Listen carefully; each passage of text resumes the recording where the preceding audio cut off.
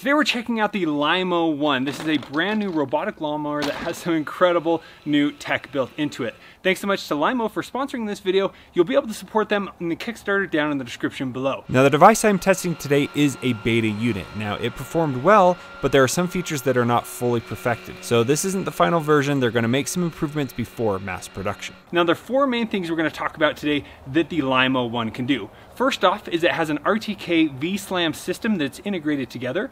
Next you have this crazy cutting deck with these dual rotary mulching blades. Then you have this new tracking tread system that makes this look like it's going to be able to climb any mountain. And then we also have an incredible durable design and the battery life that can mow up to 1 3/4 acres in one full day. Let's get this set up and show you what it can do. First up, let's talk about how this is going to be navigating around your home. So here we have an RTK station, which is going to have GPS location so that it can then tell the robot where it is on your lawn. So here it's plugged in, it has its own power, it just needs to be placed away from a home or any tall trees or anything like that. So here we got great signal. Now it's going to use the RTK with the V-slam that's built into the robot. That's how it's being able to kind of know where it is and look around. So it's using the RTK to position it and then the V-slam to help additional positions so they're overlapping, and if the RTK positioning happens to kind of have a weak signal, you'll still be able to have the robot navigate through that with the V-slam technology.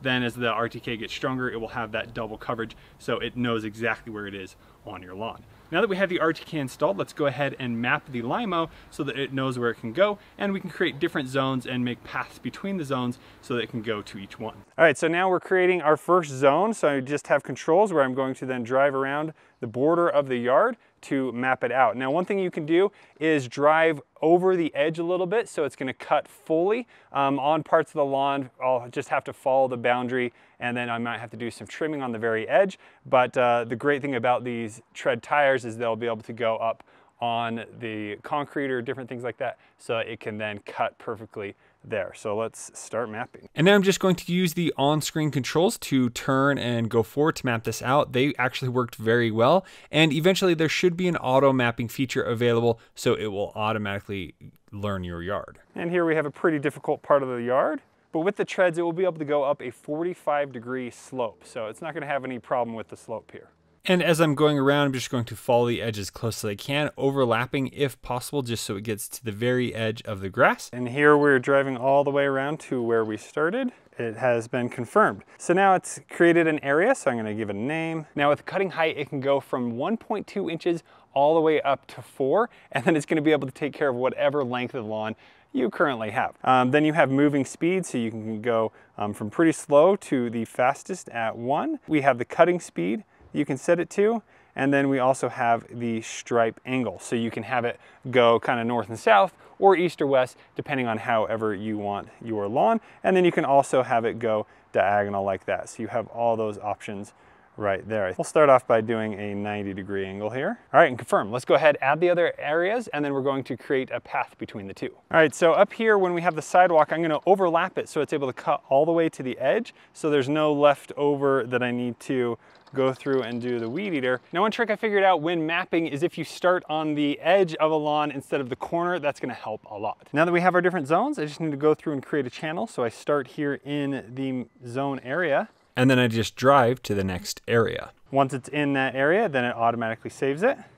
And now we need to do one more. Now that we have all of our zones, we can see that here in the map and we are ready to start mowing. Now just some quick things about mapping. That went so smooth. I had some great control there with the app. It didn't turn too much. It went at a great speed to get everything mapped out perfectly, and I had absolutely no issues. So the RTK is working great. Now that it knows the lawn, it can use that V-slam technology to work together. Next, the tracking treads are amazing. It's gonna have no problem going up and down different parts of the lawn. Now let's go ahead and start mowing. So here in the app, you have all the typical options where you would want to mow the whole yard, or you can go through and select just the specific zones that you would want to mow. And once you tap Start Mowing, the Lymow One will undock and head to the first lawn to mow.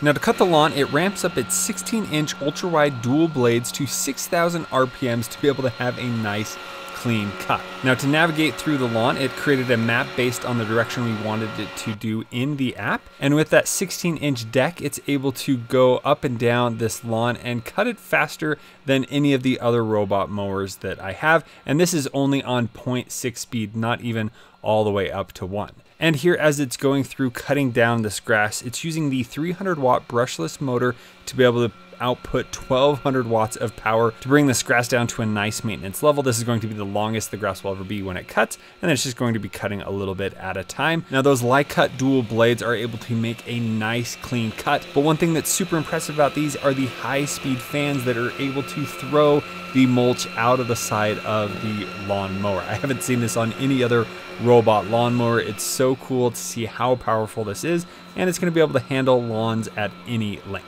Now once it completes mowing the inside of the lawn, then it's going to do one perimeter cut around the edge of the lawn. Now there will be a clip flex accessory that will allow you to discharge the grass downward instead of to the side.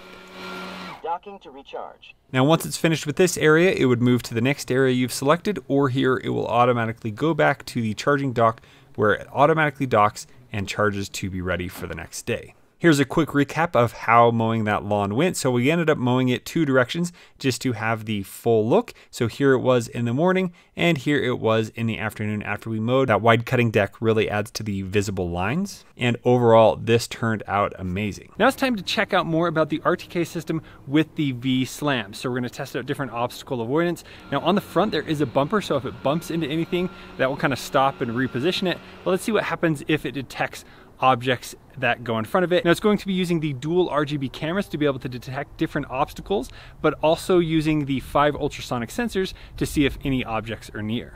So the Lymow One can detect children, pets, flower beds, and much more. So here, a simple test of me standing in front of it. It saw me, it then decides to drive around me. All right, next we're going to try a moving object. So there I put a bucket in front of it. It stops, it says, I can't go this way. I'm gonna turn around and keep going on my pattern. Now once I removed the bucket, it continued on its path, and here you can see it passed next to where I had the bucket, but then as it was going, it said, oh hey, I can actually go back, that bucket's no longer there, and it was able to completely mow all of this lawn even though I had an obstacle in the way, and there it completed it 100%. And here I was trying to get it to run over this garden hoe, but it saw it and said, oh hey, I need to go around, so it's not going to have any problem with any objects in the way. Now one thing that's also very interesting that keeps this safe, if it happens to be picked up at all, it will immediately stop. You also have the emergency stop button on the back to stop it from moving at all. Now we couldn't get the RTK to show a low signal, but you can see how accurate it was in following where I mapped the lawn. And with the integrated V-Slam, it was able to be very precise in navigating around different objects and areas of the yard. Now it's time to talk about the dual mulching blades with the 16-inch deck. Now as you can see, I haven't pre-mowed this at all.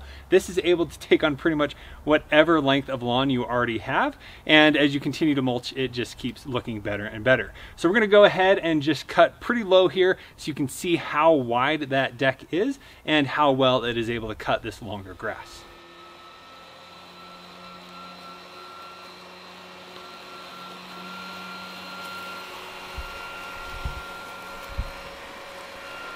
So there you go, just after one pass, you can already see it had no problem there. Here on the edge, where it's kind of the edge of the deck, it just matted it down a little bit. So let's go ahead and do a couple more passes, see how it looks.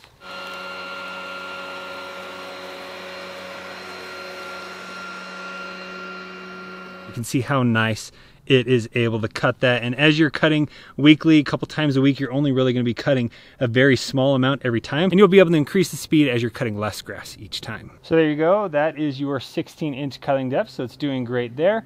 And as it goes back and forth, it will be able to cut all this. Let's take a closer look at the dual blades. So here this floating deck can go from 1.2 inches up to 4 inches, but here as it raises, it allows us to clean it, and we can see how intense these blades are. Now they can be removed and you can go sharpen them, or you can replace them. Now let's take a look at the mulching blade. Now this is something I haven't heard of before, but you can see here that's where it's cutting on the side, and it has these unique kind of spikes pointing up that when it's spinning at that fast speed, it's creating that airflow to shoot the mulch out of the sides, and it works very well. Now these blades do add more noise to the Lymow One versus other robotic lawnmowers, but this all adds to a beautiful cut. Now, as I've used other robot lawnmowers in my backyard, one of the main problems I have is they're getting stuck on my little concrete border.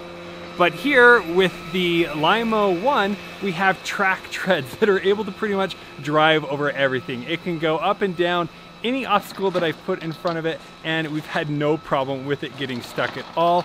If for whatever reason you needed to move it, you can just go into the app, use the remote control, and then you can then control it where you want it to go. It is about 80 pounds, a little hefty, but it has so much ability to be able to move itself out of if it got stuck anywhere. But the good news is it can pretty much go anywhere it needs to go to be able to get your lawn mowed. Now some of the biggest benefits of these track treads is it's able to go up a 45-degree slope. Now here in this area, I constantly have robots getting stuck or sliding and not completing it, but this was able to go around the corner at a steep on slippery grass, no problem. Then you also have a 2-inch vertical clearance. So if there's something that it needs to go up or go down, it is able to do that. Here we tested it on the stairs, and as we drove it manually, we were able to get it to easily go up and down without it getting stuck on these stairs at all, which is so impressive to have. So it has these front wheels that are able to help it balance,